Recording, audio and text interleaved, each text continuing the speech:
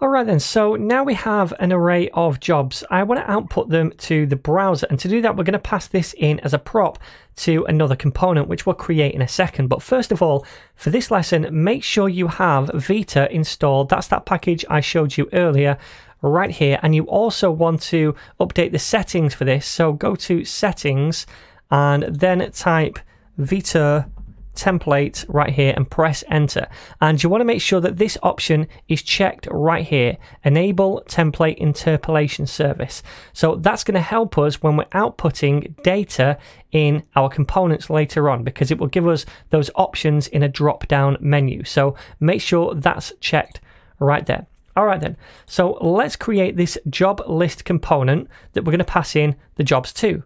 So inside components, I'm going to create the job list.vue file like so, and then I'm going to type ts to give me some options, and I'm going to click on this bottom one right here, composition ts view, and that automatically boilerplates this script for me where it imports defined component and it creates the object for us using it.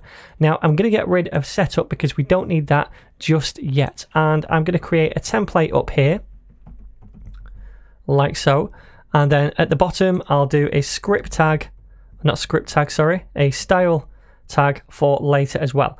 So that's the component. And now we want to nest that inside the app component. So first of all, we have to import it, which I'll do right here. So import, and it's going to be job list from ./components/ job list. Now when we're using TypeScript, we have to use the .vue extension. Alright, so we've imported that. We need to register the component down here in the components property, so job list, and also let's get rid of this and replace it with job list like so. Now we want to pass in as a prop the jobs right here that we return. So let's do that. Using data binding, we're going to call the prop jobs. You can call it what you want though, and we're going to set it equal to jobs. So the data that we pass to the template, we're passing that now into the job list component. Alright, so now we want to accept the jobs inside the jobs list component. So to do this, we need a props property right here. Now, this could be just an array of strings where each string is the props that we want to accept. For example, jobs like this, and then we could use the jobs data inside our template. But this doesn't leverage any prop validation by Vue or type checking by TypeScript. We want to take advantage of those things. So instead of a simple array like this, we make an object, and inside that object, each property will be a prop that we accept. So we accept the jobs, and this in itself would be an object. Now this object is going to have two things. It's going to have a required property, and we're going to say true. This prop is required for this component since it is a job list. And secondly, the type. Now the type in our case is an array of job objects. Now we can't directly place a TypeScript type here to say that we're accepting job object in an array, because this type check here is just a runtime check by Vue using JavaScript, not TypeScript.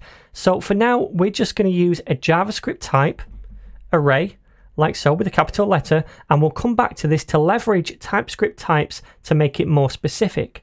For now though, let's try using this jobs data inside our template. So up here at the top, I want to use a v-for to cycle through the jobs. Before I do that, I'm going to create a div with a class of job-list. This is so we can style it later on. Inside that, a UL, and I want to output an li tag for each job in the jobs array. So I can use v-for to do that. So li, and then use the v-for directive, set that equal to job in jobs. So we're cycling through the jobs array, which we have right here, and referring to each one as a job, so we can access that job inside this li tag. Now we're getting an error at the minute, and that's because it expects a key property, and a key property is going to be unique for each item that we output. Now we have a unique value ID for each one of these objects, so we can use that as the key. So I'm going to data bind to the key, and I'm going to set it equal to something. Now I'm going to set it equal to job dot, and then notice how we don't get any code suggestions. It doesn't know what properties are on this job object, and that's because we've not really typed them properly down here. So all it knows is that this is an array of objects and not necessarily what properties are on those objects, so it can't give us those code suggestions. Let me just place ID here for now, and we'll come back to that in a second. Also notice this error. If I hover over job, it says object is of type unknown. So it's basically saying that it doesn't know that this is going to have the ID property, so it's giving us this kind of error. So what we need to do is type our prop a bit better right here. Now the way we do this is by using type assertion along with something called prop type from Vue. So first of all, let me import prop type up here. Prop type. This is the way that we can use type assertion on props like this, and then we can say as prop type, and then we use a generic to pass in the type. Should be a space there. So much like we use a generic over here for refs, we do the same thing over here. So this time it's just going to be job array. Okay, so now we're saying this should be an array and the object inside it should be a job. All right, so we have to import this job object or this job interface for it to work. Let me do that. Import job from, and I'm going to use the @ sign to say go to the root of the project.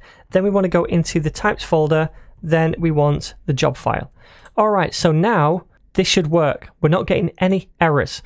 And now if I come to this thing over here, if I delete that and say job dot, we can see all of these different options now because it knows about this job object. It knows that the props that we're getting right here, the jobs, is of type job array. So it knows the individual objects inside that array is a job.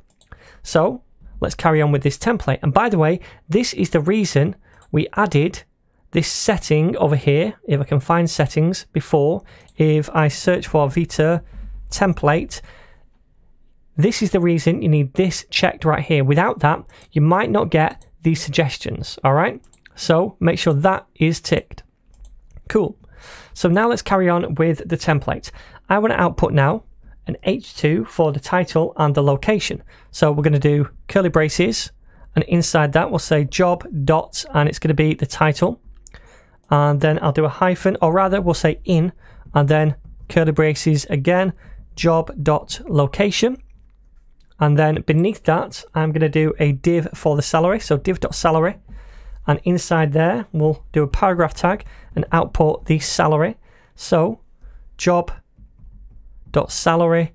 And then the Zelda currency, which is rupees. All right, so after the salary, we'll do some kind of description. So let's do a div for that, div.description. Now, we don't have the description inside our data objects. We could add them if we wanted to. For now, all I'm going to do is a load of lorem ipsum. So lorem tab to generate this.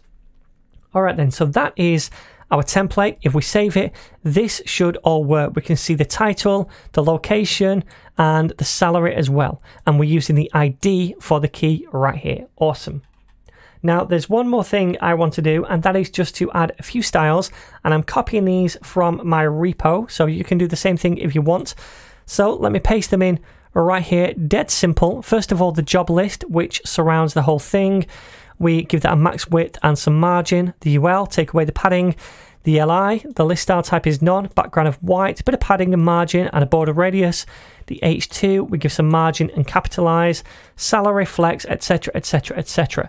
So the styles are not important. What's important is how we've used TypeScript to type our prop right here, also using prop type as well. So if I save this now, hopefully this is going to look a bit better. Awesome. So next up, we're going to look at using functions in the setup hook with TypeScript.